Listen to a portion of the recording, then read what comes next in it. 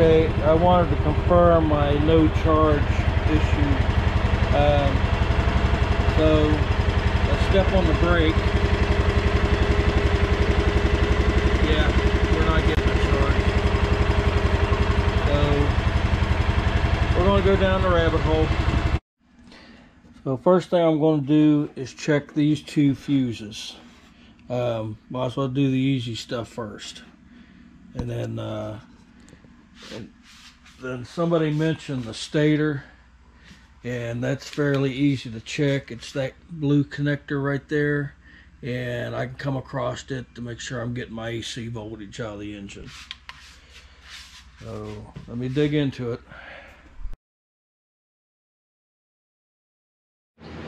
Alright, we're going to test the stator, and having the old wiring harness makes this a lot easier. I just went and found the old plug. I got wired into the multimeter. We are set on AC. So let me turn this thing over and see what happens.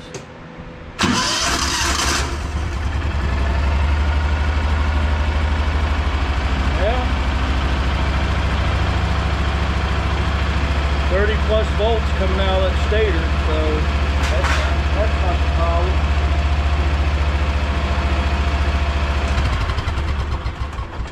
On to the next test. Okay, so here's the voltage regulator, and when I got this thing, this connector was, the white wire was completely fried off of it. So this white wire comes out of the voltage regulator and it goes up through the fuse and it comes back down, and this was my fix. I didn't have the same gauge wire, so I doubled up. So what I'm going to do is I'm going to pull this connector and just make sure I've got continuity from this white wire to the positive terminal, because there still may be a problem with that. So let me go dig in there and pull that connector.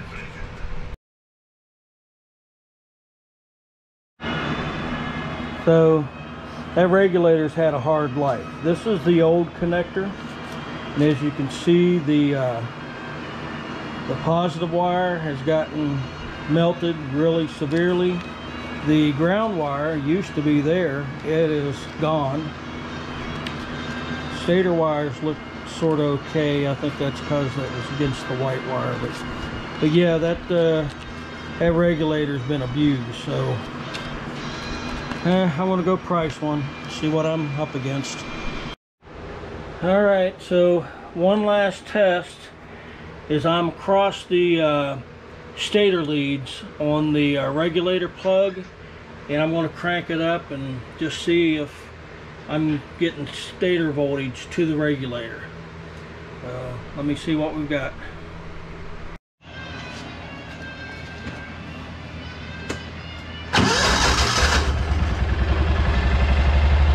Yep, we got voltage to the regulator. I don't know how much further I can go with this.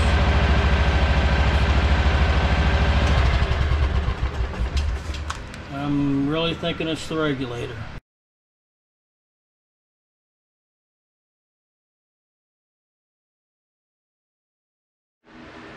Okay, just to recap, here's the alternator.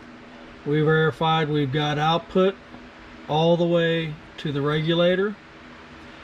The regulator on the green wire comes directly back through the 30 amp fuse. We verified that's good. This connection here was the one that I had to repair. We verified that connection is good to the battery. And I wanted to verify that the ignition switch, which is over here, has nothing to do with the charging circuit. The only thing I can figure is this brown wire, which I highlighted in yellow, comes back to the regulator. I'm not sure what that does, but it's definitely switched on at the ignition switch. So I may verify that that connection between the brown and the white wire is made on the ignition switch before I order that regulator. Alright, let me go check that. Okay, so I disconnected the ground. I've got my meter connected between the white wire and the brown wire, which shows it goes to the ignition switch. So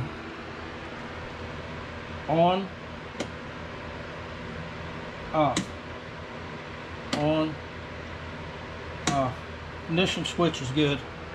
So it's got to be the regulator.